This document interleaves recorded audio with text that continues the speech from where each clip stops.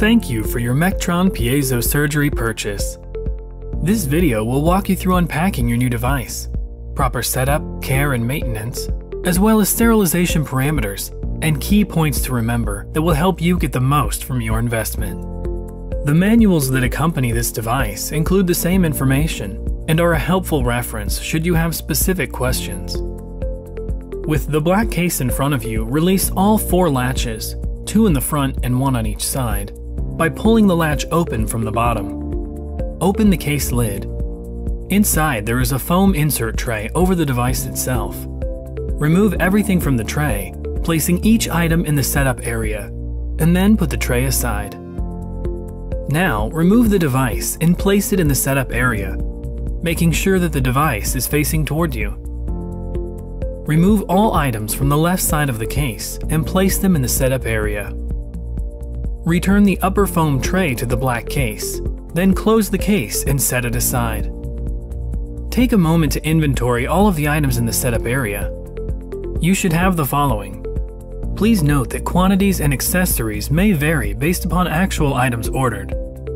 Piezosurgery device, hanger bar for irrigation, metal handpiece holder, plastic handpiece holder, foot pedal, power cord, handpiece and metal tray, infusion set, pump tubing, K8 torque wrench, insert tips, and a backup non-LED cone. For purchases of the Piezosurgery Touch, a complimentary foil cover sample is also included. Once all items are identified, it is time to set up the device. First, take the hanger bar and insert the straight end into the small hole at the rear center of the device console. Next, select which handpiece holder, metal or plastic, you would prefer to utilize. The metal holder may be mounted at one of 4 locations on the device itself: the left front, left end, or right end. There are 2 small holes into which you would insert the metal prongs of the handpiece holder at each of these locations on the device base. The plastic handpiece holder may be utilized instead and can be placed anywhere you have a flat surface. Many clinicians prefer this option so that the handpiece may be placed and kept in the sterile field. Now we will attach the tubing to the handpiece. Locate the long clear pump tubing stored in the Ziploc bag and retrieve 1 piece of tubing from this package. Remove the handpiece from the metal tray and identify the plastic triangle-shaped connector at the end of the handpiece cord. There is a small silver spike on this connector. Place one end of the pump tubing on the silver metal spike, then twist and push the tubing until it is fully seated. Next, locate the irrigation tubing. If you purchased the sterilizable infusion set, the irrigation tubing will be a smaller, clear line with a metal connector on one end and a metal spike on the other. Otherwise, you may have a disposable infusion set, which utilizes the same tubing but features plastic components instead. Insert the connector end of the irrigation set into the open end of the pump tubing. In order for the device to function, there are 3 components that must be properly plugged in: the power cord, foot pedal, and handpiece. First, we will attach the power cord. The port is located on the right-hand side of the rear of the device.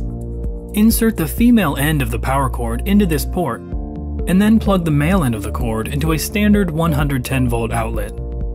Second, take the foot pedal out of the plastic bag and remove the twist tie from the cord. The port for the foot pedal connection is to the left of the power cord portal on the back of the device console. It will look like a Category 5 or Ethernet connection.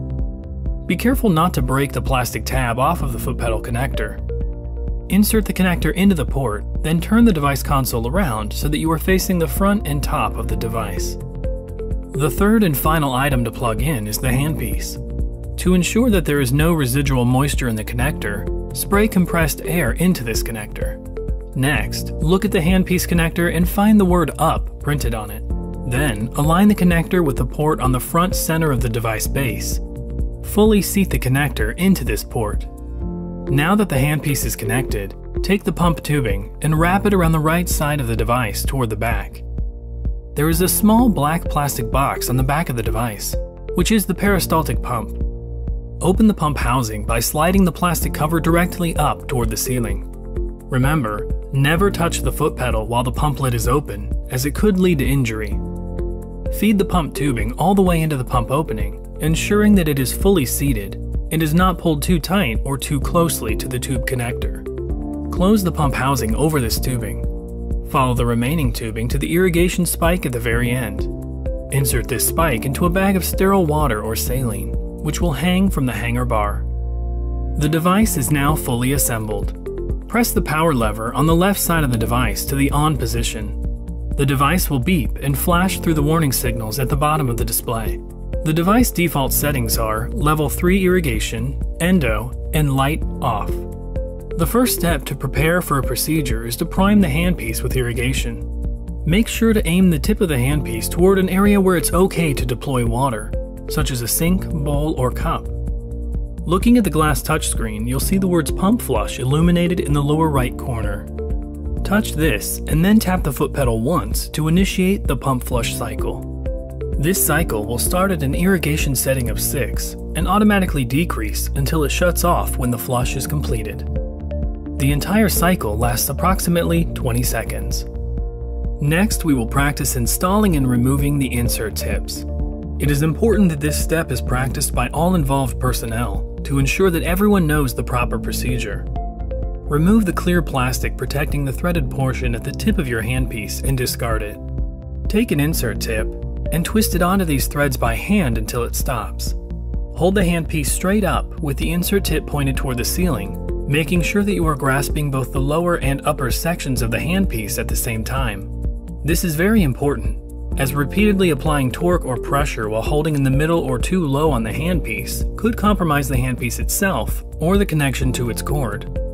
Locate the K8 torque wrench, which looks like a small black cup, and place it over the insert tip with the open end pointed toward the ceiling like a cup.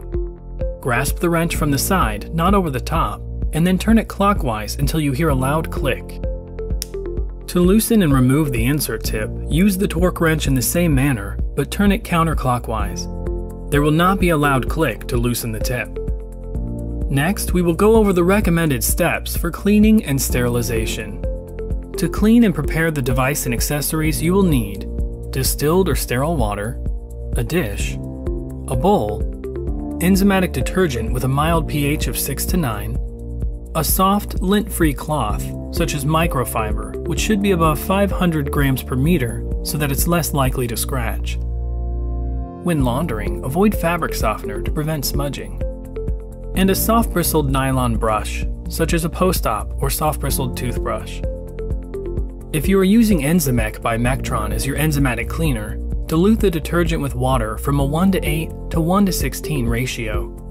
You will need enough solution to separately run the pump flush cycle into the dish, for the initial soak of the wrench and any tips into the bowl, for the ultrasonic bath of the wrench and tips, and to wipe down the device, foot pedal, and all external parts.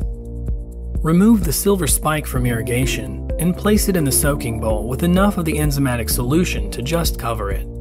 Aim the tip of the handpiece toward an area where it's okay to deploy liquid. On the device display, press Pump Flush. Then tap the foot pedal once to initiate the cycle. Next, take the silver spike out of the enzymatic solution and place it into a small dish of distilled water and repeat the pump flush sequence to ensure that all enzymatic detergent is flushed out.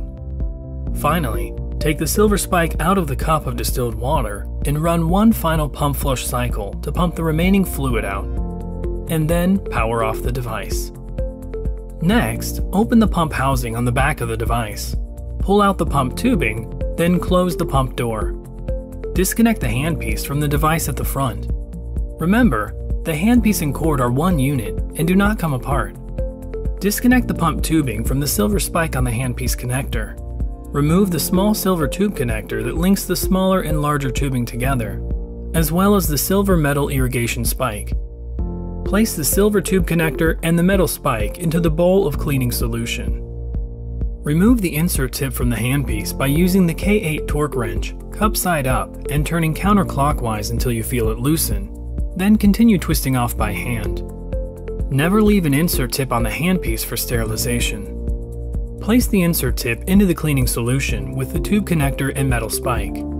Remove the cone from the tip of the handpiece and wipe it down with enzymatic solution, then with distilled water. Bag the cone separately for sterilization. Wipe the entire handpiece and cord with the enzymatic cleaner. Finally, wipe all pieces again with distilled water to remove any cleaner residue. Use a soft bristle brush dipped in cleaning solution to wash any residue from the exposed end of the handpiece where the cone was removed. Pay close attention to the threaded pin the inserts screw onto, the visible parts around the pin, and both the internal and external parts of the front terminal. Under warm running tap water, rinse the head by angling the handpiece down. Rinse until no residue is left, using caution not to submerge it or to get the cord and plug wet.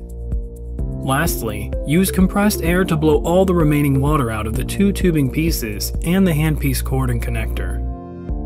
On the device itself, remove the metal handpiece holder and the hanger bar from the console. Next, disconnect the foot pedal from the device, pushing down on the plastic prong of the connector and gently pulling back. To clean the device surface, use a microfiber cloth dipped in the enzymatic solution, then wipe again with distilled water. Once it is all wiped down, you may also use a separate microfiber cloth to dry the entire surface. Repeat this same cleaning process on the foot pedal. Wipe with enzymatic cleaner, then distilled water, and then dry. Cleaning of the tips and wrench is of the utmost importance due to their contact with biological debris. Soak all of the above for 10 minutes in enzymatic detergent solution. Remember, diamond-coated insert tips are single-use only. After soaking, use a soft bristled brush to gently scrub the entire surface of each part until all debris is removed. Place the tips and wrench in a mesh-bottom stainless steel instrument tray, then add enough of the fresh cleaning solution until all pieces are completely covered. Place the tray in the ultrasonic cleaner at 140 degrees Fahrenheit and sonicate for 10 minutes. Remove all parts and rinse thoroughly with tap water, then visually inspect for leftover debris or moisture.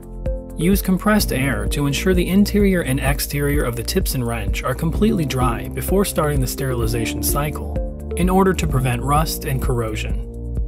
Finally, prior to sterilization, the torque wrench must be lubricated with a surgical-grade, non-oil-based lubricant such as barrier milk. Spray once into the open end of the cup, wipe any excess, and then bag for sterilization. All accessories should be sterilized individually using a single-use medical steam sterilization pouch of the appropriate size. Do not allow pieces to touch when sterilizing multiple instruments in a cycle, and ensure that the maximum load is not exceeded. Sterilization of components requires a pre-vacuum steam autoclave. Do not use a gravity displacement or flash autoclave.